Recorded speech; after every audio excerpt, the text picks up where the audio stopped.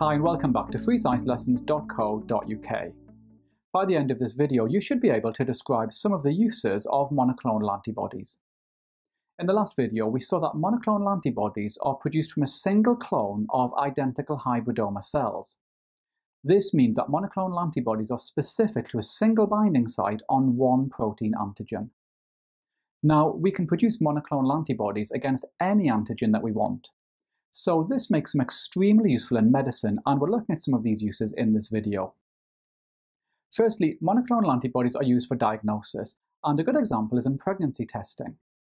In pregnancy testing, monoclonal antibodies are used to detect a specific hormone. This hormone is produced by the placenta of the developing fetus. Now, pregnancy test kits based on monoclonal antibodies are cheap and they're easy to use. The woman simply urinates on the test strip and looks for a reaction. The test is also highly accurate if it's used correctly.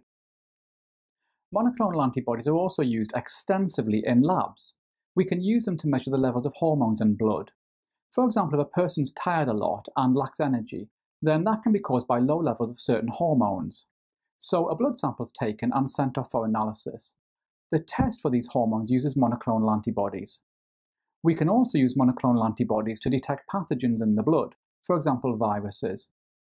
The advantage of using monoclonal antibodies in these cases is that they're completely specific to what we're looking for. Another use of monoclonal antibodies is to locate or identify specific molecules in a cell or tissue. For example, in this cell, monoclonal antibodies have been attached to fluorescent dyes. The antibodies then stick to specific molecules within the cell and allow us to see their locations.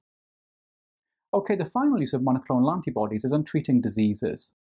As we saw in a previous video, cancer cells undergo uncontrolled mitosis and they spread around the body. Scientists can make antibodies specific to cancer cells. We then attach a radioactive substance or a toxic drug to the antibody. When the antibody is injected into the blood, it attaches to the cancer cells.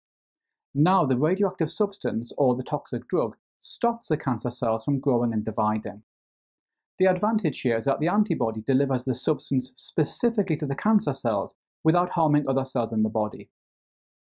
Now there is a problem. In certain drug trials using monoclonal antibodies, they've been found to produce very harmful side effects. So at the moment there are only a few drugs in use based on monoclonal antibodies. However, in the future that's likely to increase. Remember, you'll find plenty of questions on monoclonal antibodies in my revision workbook, and you can get that by clicking on the link above. Okay, so hopefully now you should be able to describe some of the uses of monoclonal antibodies.